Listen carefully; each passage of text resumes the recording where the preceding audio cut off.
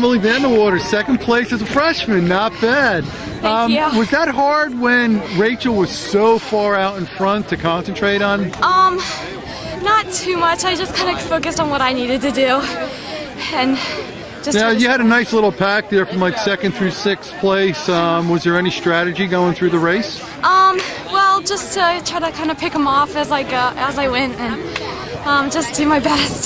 So how'd the rest of your team do? You had 2nd, Marta was 3rd. Yep. Actually, I'm not quite sure. Yeah.